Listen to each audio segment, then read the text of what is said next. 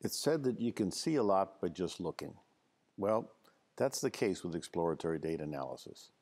The thing about exploratory data analysis, we use the graphs to tell us what's going on. We don't actually focus on the data analysis itself.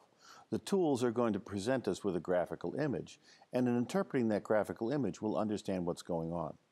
So we see the 4-up chart, for instance, and what we start seeing is in this individual's chart, we can see where are there problems in productivity. The capability analysis tells us how well that performance is happening from the actual state to the ideal state.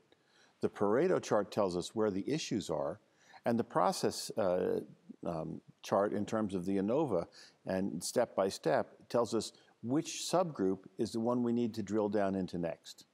So if we take a look at the at the ANOVA chart, what we see is that here is a process. We see a red line for talk time. Talk time is the cycle time that it takes to get orders incoming. So we'd like to be respondent to that, and that means our process should be less than talk time. And we see that there's an urgent need for improvement because one process step is clearly above this. So that is the problem, if you will, that we're having. One step in the process has excessive cycle time. So one of the things we would like to do as we're looking at our process is to look at it as a time-based measurement system. So talk time we calculate very easily. It's a time available to do work divided by the volume of incoming data. So it's an average statistic that tells us, on general, this is how responsive our system needs to be. Now, if we take a look at this, we can follow up that ANOVA by taking a look inside that process data and tell us what type of time was actually spent doing the work. To do this, we use what's called a Yamazumi diagram. So Yamazumi literally means a stacked up bar chart. And we can create these in Excel. They don't actually create very well in Minitab. But the Yamazumi chart shows us, do we have balance in the work? So we take a look at those process steps. We see, wait a minute, that manufacturing step, it has a lot of non-value adding work in it. Now the problem is we look at that, we should go and say, where is that work coming from?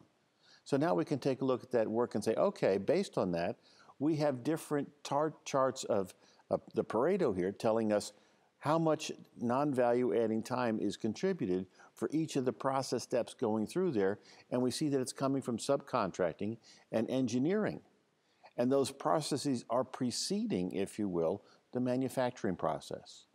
So how do we want to use this manufacturing performance monitoring system? Well, what we do is once we get this understanding of where we have a problem, and we see that one sort of red box plot here, the next thing we want to do is take the individual's data for that, the capability for that one process step, the understanding of the failure mechanisms and frequency occurrence with the Pareto, and then take a look at the subsets of that process using this ANOVA chart and then perhaps another Yamazumi diagram. And in doing this, what we do is we follow, this is like following the one-piece flow, and we're going to understand where is the bottleneck actually occurring, what's happening in there. And so we see in the symptoms in that manufacturing step, but maybe the origins of the process weren't there. And this is why we have to sometimes do this spaghetti diagram walk. Because we go to manufacturing and we start seeing some of those problems actually came from someplace else.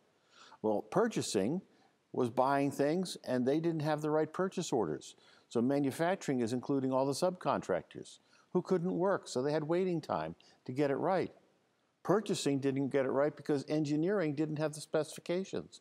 Engineering didn't have the right specifications because the customer orders weren't complete. So we're going to pull back the onion piece by piece as we walk through the diagram and try to find out what was the real source of the problem.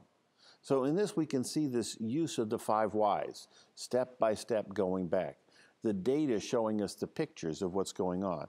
And at the end, we have now sort of an idea of the causality of the systems and why this manufacturing step is operating so inefficiently over time. So in Japan, we see that there's what they call 6 losses that typically occur in a process. And this is the difference between whether a process operates at the ideal level or at the actual level. So sometimes it can be a process breakdown. Sometimes it'll be a slowdown or a work stoppage. Sometimes it will be because of rework and defects in the process or quality problems. Sometimes it takes too long to set up the process, and sometimes after the setup, it takes too long to get the startup and stabilize the process. And then other times we just see the cycle times for the normal operation process are too long. So as we start looking at these and we start identifying where the times are happening and what's occurring, we can generate, if you will, a better view of how to make the improvement happen.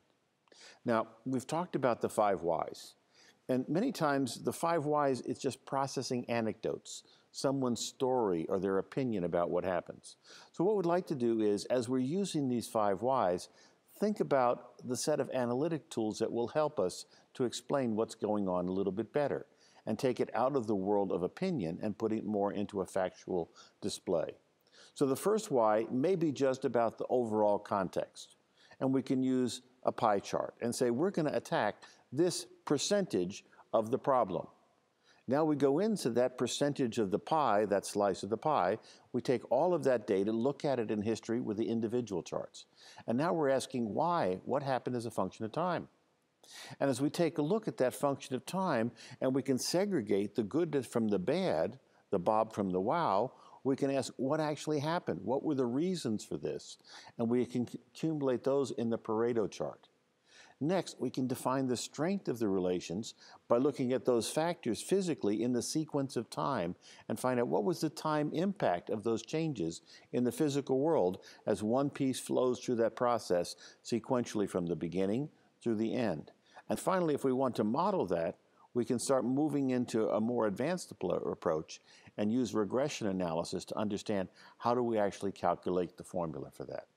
But at that point in time that we're getting into regression, we're actually moving into the more advanced steps out of exploratory data analysis and now into actually understanding the remedial possibilities in the process.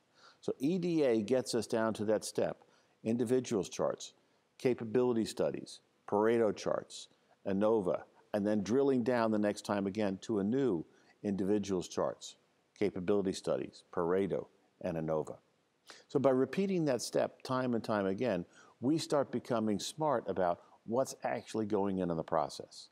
And that's really what the value of exploratory data analysis is about. It gives us this understanding, where should we focus this process for improvement? And it also tells us what was the rationale behind many of the decisions that have been made about the past, and also some idea of the causality when the process did these things, what were the resulting effects in terms of the outcome performance measures. So at this point in time, we're ready to enter the measure phase, and we're ready to go and understand much more detailed what's going on in the process. Now, before we do that, there's one more thing we have to do before we enter the measure phase to accumulate our knowledge, if you will, out of define. So in our last video in this series, we'll return back to the project charter.